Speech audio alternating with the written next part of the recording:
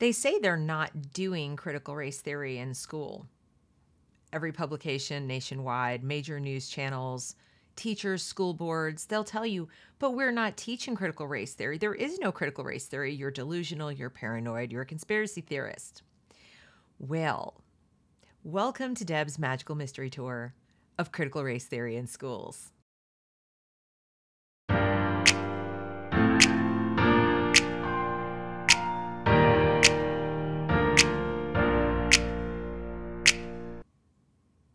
Today, I'm going to take you on a little tour through my Twitter bookmarks. This is just from the last couple of days, but I think you'll see that what you're being told is not true. Now, before I get into this, I have two things I want to say. First, they are not teaching about critical race theory in your schools. That is true. They're not teaching about it.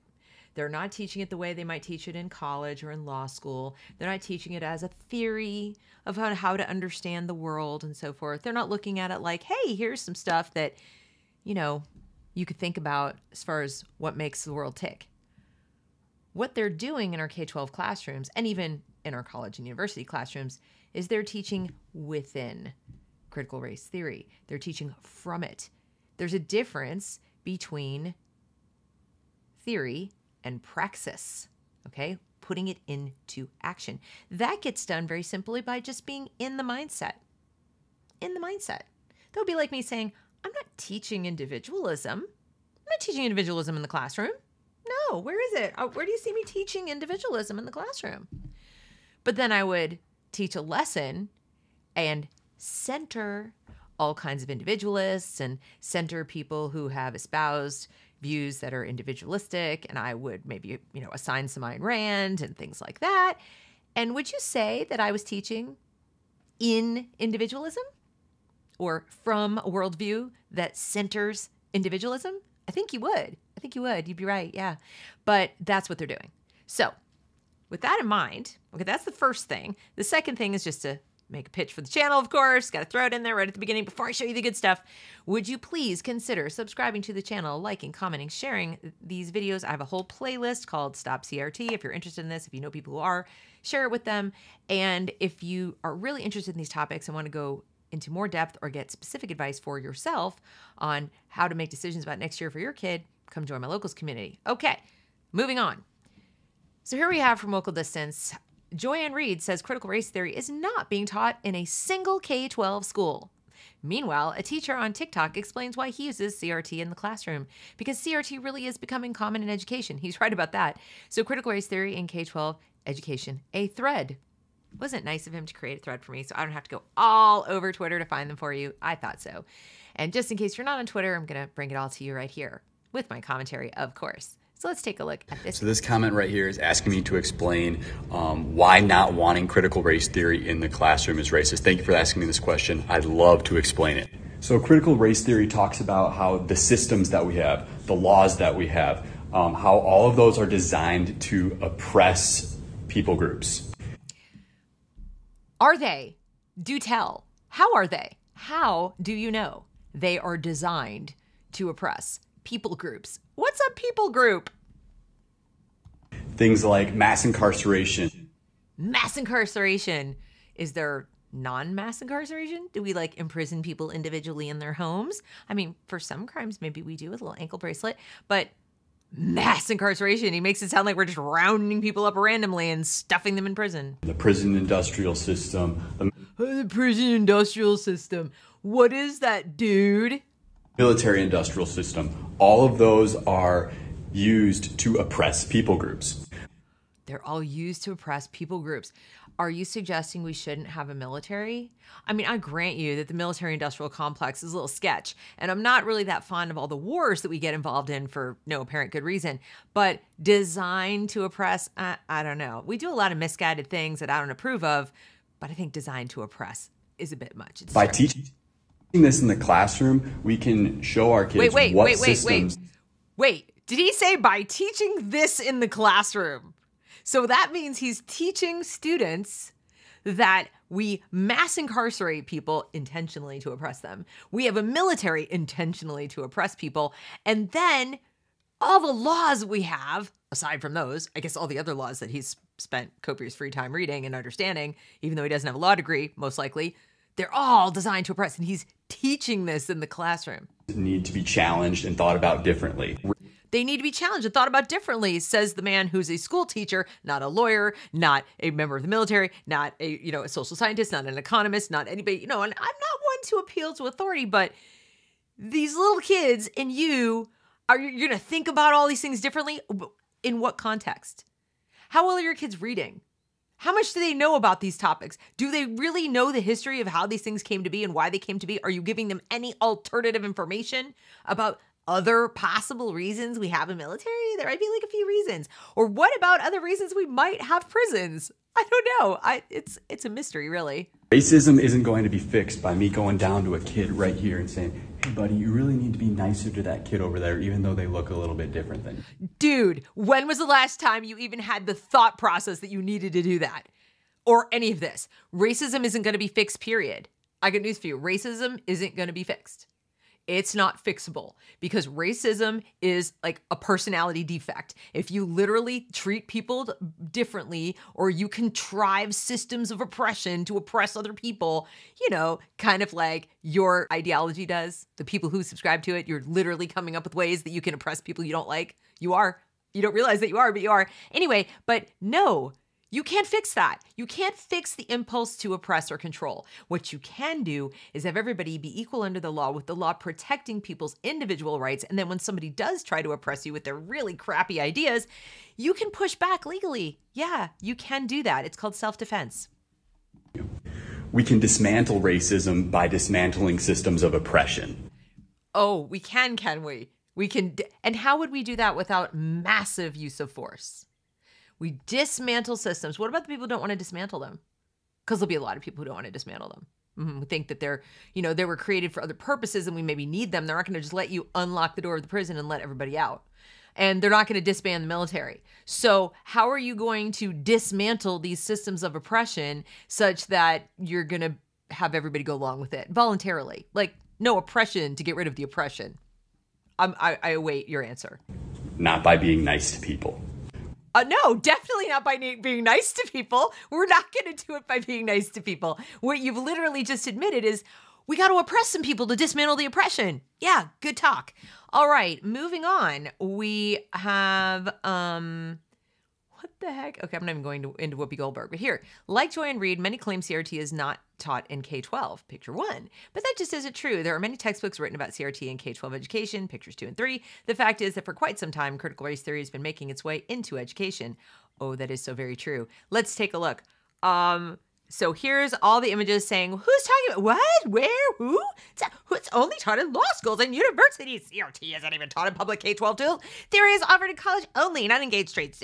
No, it's so not taught in grade school, and it shouldn't be. And it shouldn't be. Right. Okay.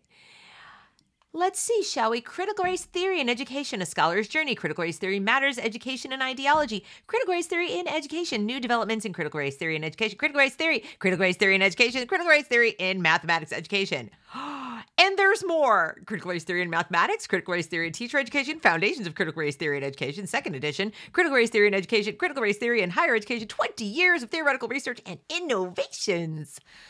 Wow, that's a whole lot of nothing. For example, in the Fort Worth Independent School District, they say they want administrators and teachers to know and understand CRT and be able to apply it in their current roles. Let's see, teachers. I'm pretty sure they go in the classroom. So the question is, how did this happen and why are people denying it? Let's take a look. Overview of services provided by the Division of Equity and Excellence, a working understanding of critical race theory and its central tenets. Counter storytelling, the permanence of racism. The permanence of racism. Now, I just said it's permanent, right? Yes, it's permanent, which is why we have better things to do in schools where kids don't read than harp on something that we cannot change. Meaning we can't get rid of all of it forever and always. It lives in the minds of people with bad ideas. What we can do is teach better ideas and help individuals aspire to go on and build their lives and be decent and observe the tenets in the Constitution of treating everybody equally and actually, enforcing that law. And then anybody who steps up to the plate to behave in a racist way will simply be punished because that's not legal. That's not allowed. Maybe in your private life it might be allowed, but So walk away or leave those people and go on with your bad self towards the millions and millions of other people who are not racist.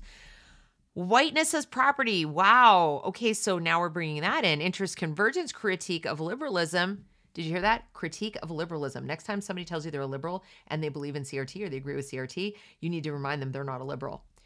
The ability to easily and openly discuss issues of race, racism, and settler colonialism. I can easily and openly discuss those issues with you. You just won't like what you hear. The ability to read, understand, and apply CRT as an analysis tool in their current roles. Okay, so that's what they want participants, all participants in this to do. These are the learning objectives. It's a self-paced course. You'll learn how racism is prevalent in all aspects of our society. This is CRT. This is literally CRT. Historical perspectives of race in Fort Worth, etc. Okay, they want all of their teachers to be taught that. Okay, now if it's in the mind of the teacher, do you think you can get it out? You think you can ban it? You think you can get out of the class? Like it's never going to walk into the classroom and teach something from a critical theory point of view, from that worldview? I don't think so. How CRT got into education starts with two men, Henry Giroux and Paulo Freire. According to Isaac Gottesman, Freire was a Marxist education theorist who was heavily influenced by the critical Marxist tradition, who worked with Giroux to publish radical education scholarship. Let's take a look, shall we? He became thoroughly engrossed in Marxist revolutionary thought. Freire was influenced by the work of classical revolutionary thinkers such as V.I. Lenin. Like many of his contemporaries, in addition to the revolutionary Marxist tradition, Freire also became deeply influenced by the critical Marxist tradition. Antonio Gramsci in the late 1920s and early 1930s, and from 1920s on, Max Horkheimer, Theodor Adorno, Walter Benjamin, Erich Fromm, Herbert Marcuse, and others affiliated with the Institute of Social Research, commonly referred to as the Frankfurt School. Ever heard that term? Yeah, you should know it. It was Max Horkheimer who became director of the Institute in 1930, who in 1937 essay titled Traditional and Critical Theory coined the term critical theory.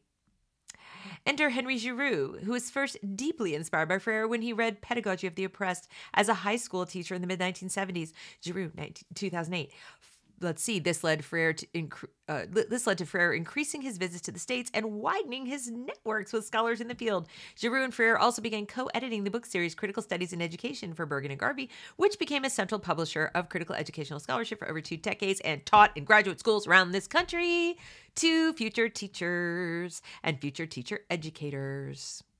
How does it get into the schools, Deb? That's how. The type of education scholarship that came to be known as critical pedagogy. Critical pedagogy, all teaching in every place and in every circumstance, is always political activity, and therefore teaching should be thought of as inherently political. I was taught, little old, and I mean old with a capital O, me was taught in 1989 at University of Pennsylvania that teaching is a political act. That wasn't just under the Trump administration, so it's not like this brand new thing. Okay, so there it is, critical pedagogy. It is a primer. And here we are, is constructed on the belief that education is inherently political. Whether one is teaching in Bangladesh or Bensonhurst, Senegal, or Shreveport, East Timor, and West New York, education is a political activity. Is that what you think, parents? Do you think that? Okay, I don't think you do, probably. As such, they thought teaching and teacher education should become more political. More political. So which politics are they bringing into education? Well, they answer by saying neo-Marxism is the best approach for developing education. These are their words, not mine. Aronowitz and Giroux's Education Under Siege was dedicated to Paulo Freire, who is a living embodiment of the principle that underlies his work, that pedagogy should become more political and the political should become more pedagogical. And the neo-Marxist position, it seems to us, provides the most insightful and comprehensive model for a more progressive approach for understanding the nature of schooling and developing an emancipatory program for social education. That's a long-winded, fancy way of saying we're going to get the Marxism into the country through the little kids. Finally, Giroux ends up bringing postmodernism into critical pedagogy in order to give himself the tools with which to challenge the Enlightenment model of education, which includes concepts such as absolute truth and objectivity. Critical theory and postmodernism rejects a notion of reason that is disinterested, transcendent, and universal. Stop. Postmodernism rejects a notion of reason that is disinterested, transcendent, and universal. You know, the things that made this country possible. The values we supposedly hold dear. The values contained in the document every politician you elected swears to uphold, preserve, protect, and defend. And yet, they are running on platforms to support teachers' unions and educators who are pushing this into the classroom. They are soft, little, quiet traitors. They are no less than insurrectionists. So just because they don't show up at the Capitol building, break a couple windows, or waltz in when someone opens the door with a flag and a little buffalo horn hat, does not make them any less revolutionary. In fact, it makes them more revolutionary because they have an ideology. Those yahoos showed up for showing up sake, okay? These people have an ideology that they would like to completely replace America as we know it and our Constitution as we know it with a Marxian model, whatever that might look like. Okay, so is that what you signed up for? Is that what you want your kids to be, little Marxist revolutionaries? I didn't think so. Postmodernism suggests that what has been presented in our social, political, and intellectual traditions as knowledge, truth, objectivity, and reason are actually merely the effects of a political form of social power. They're not real. Just, don't believe your lying eyes and ears. It's not real. That's a little thing we like to call gaslighting. So I really want you guys to internalize that, because that's why you need to not have your kids in the public school. Really, above and beyond all the other things. Your kids are going to be turned into Marxist revolutionaries. Let's see. So he says here, postmodernism are used in critical race theory. As Kimberly Crenshaw states here, postmodernism and Marxism are used by CRT. And in the video here, she says critical race theory was founded when they realized they were critical theorists looking at race. So they were taking all of these ideas, objectivity, reason, all that stuff. Yeah, it's not liberating enough. It's not liberating enough. They want liberation now. They don't see liberation in reason and logic and universal values. It's not fast enough. They're not going to get the stuff away from the people who have it quickly enough, because you have that pesky equality under the law thing. You can't just take things because you want them, or you feel like you need them because somebody else has them and you don't, and you've decided that's unfair and it's due to some past oppression by people who look like those other people, and I want it now. Gosh. None of these methods was unique to our work, but their frequent use by scholars of color as part of a race-centered enterprise indicated the emergence of a genre or movement. It was this 1980s generation of liberation scholarship that came to be known as critical race theory. Right? We turned to new approaches, borrowing from and critiquing our intellectual traditions. They critiqued liberalism, guys. They're not liberals. So please don't ever call them liberals. They're not. Now, it's not so simple as to say CRT and critical pedagogy both make use of postmodernism and critical theory, so they are the same. There's one more little wrinkle here. CRT and critical pedagogy are both branches of the tree of critical social justice. In other words, they're both branches of wokeness. CRT is the woke academic way of theorizing about race. Critical pedagogy is the woke academic way of theorizing about education. And that means critical pedagogy is the teaching method woke teachers use to bring CRT into the classroom. Critical pedagogy provides the intellectual foundation woke teachers use to bring wokeness into the classroom and to justify bringing wokeness into the classroom. So that's how they do it and how they justify doing it. Isn't that convenient? All while telling you they're not doing it. So critical pedagogy provides theories about why teachers should use their classroom to teach critical social justice. It's the only way we can truly liberate the children. It's the only way to overcome injustice of the past. It's the only way we can help them achieve. It's the only way to achieve equity. And it provides theories about how racism is permanent. All whites are racist and whiteness is property. And CRT is inculcated using critical pedagogy. So the teachers are taught using critical pedagogy. It becomes part of their being. You saw that guy. He's not even questioning any of it. It's like all true. It's the truth. There's no other way to do it, you guys. Doesn't hear the inherent contradiction. Doesn't understand that he's literally preaching oppression. He's preaching coercion. Doesn't even get it. It's like, poof, right over his head. Now he's going to go into the classroom, and it's essential for him to do this work because justification, my work is political. It has to be by definition. There's no other way to look at it. The student has no right to define his own education as having a different meaning for himself. No, of course not. It's what the teacher wants it to be. Because liberation. So there are various wings or branches of wokeness. CRT is the race branch. Women's studies is the women's branch. Queer theory is the gender branch. Critical pedagogy is the education branch. Disability studies is the disability branch. None of these is fully independent. They all go together. Intersectionality, gender theory, all of it. It all works together, you guys. Each has its place within the critical social justice project, and each specializes in theorizing its own idea on the terms of the worldview of critical social justice. They work independently, and sometimes they even fight, but they're all committed to some form of critical social justice. Why the word critical, you might ask? Because you have to critique, you have to tear down, you have to pull apart, dismantle all of these words. When they say critical, they mean it literally. They mean it literally. They also are implying that it's crisis time, it's critical, we must do this now, it's essential. There's no time for discussion. We need to talk about the nuances. No, it's critical. Okay, so it means both those things in their minds. So while we're pushing back against CRT, and that work is important and good, we must make sure we do not miss the big picture of wokeness as a whole or forget the damage being done by the other woke disciplines in other areas, gender in particular. We need to find a balance that allows us to focus not just on individual parts of wokeness, but on the entire worldview so we can say no to illiberalism across the board. Well, I completely agree. So thank you, Woke Distance. Really what you basically need to know about all of this is that these people are going around you, the parents, around any school boards that might not want this, around even a certain superintendent of public instruction in the state of North Carolina, who may or may not know that this is happening even here in her state. We'll give her the benefit of the doubt. I might do a video about that. I might not. I haven't decided yet. But you know, it gets squeaked in all kinds of different ways because it happens at the district level, guys.